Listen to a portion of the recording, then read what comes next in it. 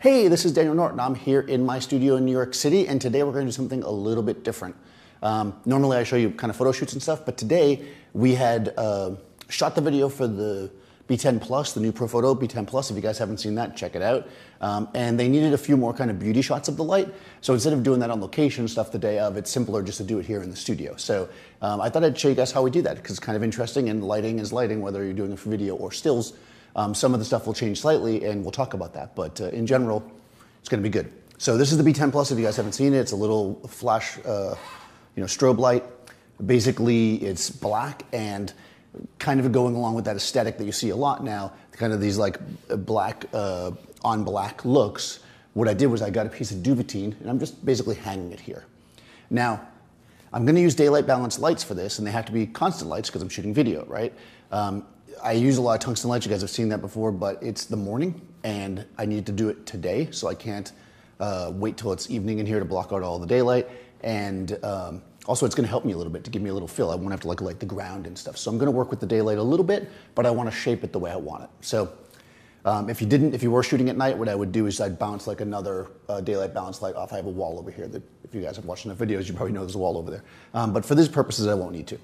So here's the light. I've got the HMI. It's a 200 watt HMI, which is a daylight balance hot light. It's in a 1 foot square softbox with a grid on it. The grid, so I can keep as much light as possible off the duvetine. Duvetine is pretty good at kind of absorbing light, but still you want to try to control your light as much as you can. So we're going to do that. I am using a softbox because if I just took the light and pointed it right at it, even though I could use barn doors to control the spill, I would have a hot spot. It wouldn't be as even with the widespread, because this light is shiny. It's black, but it's not matte black. It's got like a little sheen to it. So I want a diffuse light source, and that's one reason why I'm using a softbox. We talked about this in a few other videos where I talk about you don't just use a softbox because it's soft, you use it because it makes it diffused. So we want a diffuse light source, so that's what we're going to get here. Let me move this guy out of your way. So basically, I'm just going to move it in. I already have it on.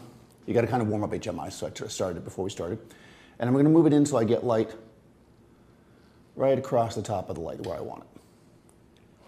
Just like that. And we can move it in and out. Because what I'm doing is I have all this light from the window that's coming this way, giving it some light, but there's nothing really on top. So that's really what I'm doing right now. I'm trying to get light on top so you guys can see that. We're going to kind of move it in to where we like it. And again, I'm working with the daylight. If you weren't working with the daylight, you would need some fill, because otherwise this would probably be too contrasty. So let's see what we're getting so far. Okay, that looks pretty good. I'm actually I'll zoom in with this camera because we plan on doing that. And we can see, manual focus here, we can see that with focus peaking on and everything, that I'll be able to focus nice and crispy on there. That looks pretty good. I'm going to do it's always a good idea to kind of do normally, like if it's tungsten lights, you just turn them on and off, but the HMI, you really can't be turning it on and off. It's just the way they are. So I just want to compare it. Yeah, so, while I can see the light there, it doesn't have that three-dimensionality that I want. So move that back. That was a good spot for it. Right there. Okay? That in and of itself is not terrible, because, like I say, there's light bouncing around the space, and the actual Profoto logo is pretty shiny, so you can actually see it. But we like to go the next step further and do something a little nicer, obviously. So I've got this guy here. This is the Dedolight DLED 7. Which is an LED light. It is bicolor, though we're not going to need to use that function right now. I want to use this one because it's got a lot more dimming range. This is why I'm using this here and that there. What I have on the front of it, it looks monstrous, I know, is a projection attachment or an imager with framing shutters. So what that's going to allow me to do is when I take this light and I move it in, I'm going to fire it up. Whenever I'm doing this, I always turn the dimmer all the ways up, so I go as bright as possible so I can see what I'm doing. I'm going to set it to 5500 Kelvin, which is daylight. It's already there. And I'm going to open up my shutters, and you guys can see, the light, right? I'm shining it here. It's basically creating a circle of light. We can zoom it, to make it wider or tighter. So then that's fine. But what we really want to do, that lights up the whole front of it, which, is okay. But what I want to do is just light up. It says Profoto, it says B10 Plus, and it has the little markings where you set the head. So I think for me, that's the important part. So what I'm going to do is take my framing shutters, and I'm actually going to move them in like so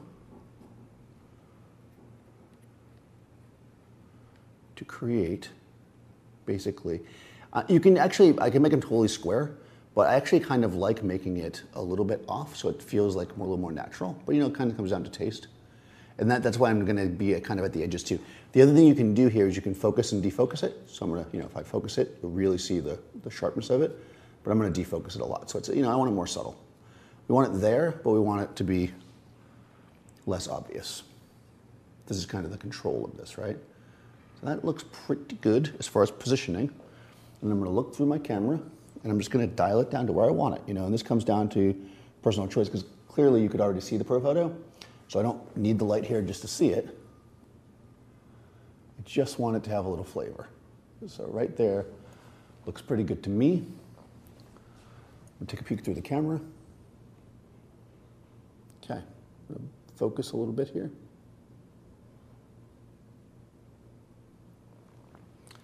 And we're good to go. So now, this will be not the easiest thing in the world to show now what we do, but if you've seen these kind of things, what we're going to do now is we're going to shoot a variety of shots. I'm on a tripod. I could just shoot a still picture if I was just going to do that. You can do a lot of different things. Some things I like to do is like turn lights on and off, so we could try that. So we're already recording. So I could make a scene where it's like, there's no light on the Profoto, and then boom, there's light on the Profoto, right? We could do that. We could do the same thing by dimming it up and down. We could turn the light. That's sometimes a fun thing to do. So I could do, let me turn it on. So let's say I'll turn on the modeling light, and I'm actually going to set this modeling light to be daylight, so it matches, and I'll turn it up, I'll crank it, and then I'll swing it towards my camera like this, right? That might be a fun shot. You know, that might be a cool opening or a way to, because I'm shaking it, so when you're doing this, you want to be as steady as possible. Like that, right? Nice and simple. We also can show the menus in the back if we want, you know. In this case, because I'm now lighting the Duvetine, what I would do is I'll go in and I'll just turn this light, I'll leave it at daylight, but I'll turn it down all the way so it's doing minimal amount of lighting if I want to leave it on at all. And you guys can see there, and this is a zoom lens, so I could easily zoom in if I want. So I could take a look at the menu system. It's still in focus. You know, here, you know, this light's now hitting the side, which isn't really where I want it. So you could either take it out, or we could adjust it to see the buttons, or we could adjust it to see the Profoto down there. You got a lot of options. If I'm just shooting the back of it, I might do something like that. But if I'm gonna put my hands in there, I'll end up lighting my hands. So I really don't want to do that. So for this, I would just either not have it in there at all, or I'd maybe come from the side. But you can kind of mess around. You guys will see in the video, depending on how much of it they use, I did a bunch of different things. I handheld the camera to get some of the shake. I did some movements with it. I spun the light. I went up and down different angles. Because now that it's here, I can basically do whatever I want. I can really mix it up. You know, I can do a lot of different things here. And this is a pretty good, you know, lighting scenario. It basically puts me in a position where I can do a lot of different things pretty quickly. And I can change it up pretty dramatically. And again, I'm thinking about my product, I'm thinking about shape, I'm thinking about form, and this is kind of what I'm doing. Now, again, you can do a lot of product photography with one light, you can do product photography with 10 lights, there's a lot of different things you can do. You gotta really think about what you're doing with it. In this case, because it's video, see, I've actually set this up and I can do the video and I want it to feel like video, so I'm gonna probably do some camera movements, you know, even if you're holding the camera with, these cameras are really well stabilized, so, you know, a little bit of shake in it will let you realize it's a video. But I'm on a tripod, I can easily shoot a still. So that's also tremendously useful for me. It gives me the position to do both things. This is what I'll say about this. Sometimes people will say things like, you got a 4K camera, you can just pull a still. But in these situations, if I wanted stills of this, I would not do that. I would just take a still. It doesn't take any extra time, really. I'm already there. Makes more sense for me to do the still as an actual still. It'll be a bigger file, and it'll sure as heck be sharper because you're not moving around. So that's a little bit of a kind of insight and kind of behind the scenes look for you guys of how we produce this video and how we kind of add things in. If this is the kind of thing that interests you, let me know, because we could also, maybe I could take another shooter on, let's say, some of the more elaborate shoots and kind of shoot that behind the scenes, if that's something that is interests you of how we make the videos. If not, and you just want to see more of the photography stuff that I usually do, you'll definitely be getting plenty of that. So thanks for watching, guys. Be sure to subscribe to Adorama TV. Follow me, Daniel Norton Photographer, and I'll see you next time on set.